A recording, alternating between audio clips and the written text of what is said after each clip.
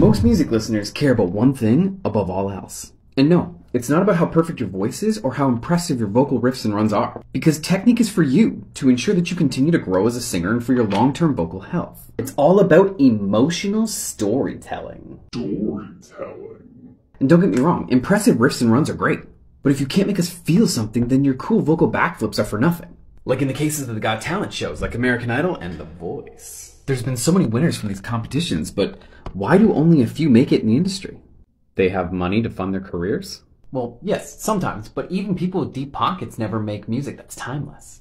And that's because a singer who makes us feel makes music that sticks with us. Whether it be with their lyrics, their voice, or both. Like in the case of some of my favorite punk rock and emo bands. I've seen some of my favorite bands whose voices may not be the most technically savvy, that put on some of the greatest emotionally connected performances